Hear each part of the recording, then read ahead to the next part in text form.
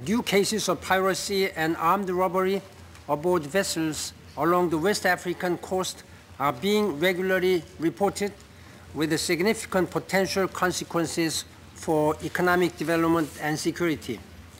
The threat is compounded because most of Gulf states have limited capacity to ensure safe maritime trade, freedom of navigation, the protection of marine resources, and the safety and security of lives and property.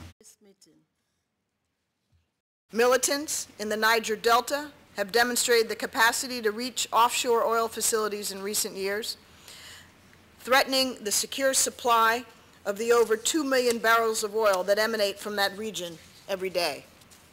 The increasing frequency of attacks against the shipping sector in Benin is a particular concern.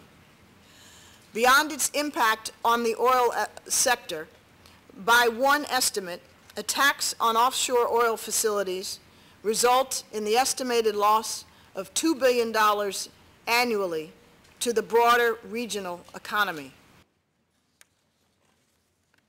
The upsurge of piracy and armed robbery at sea off the coast of the Gulf of Guinea is a global challenge.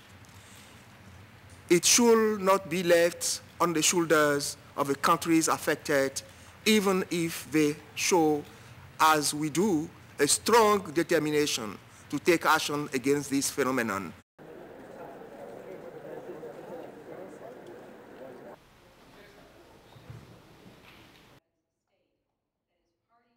International attention is called for support.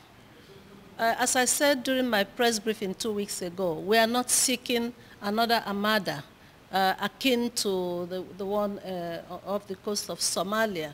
No, we want to emphasize that already there are regional efforts that are being made toward combating this menace.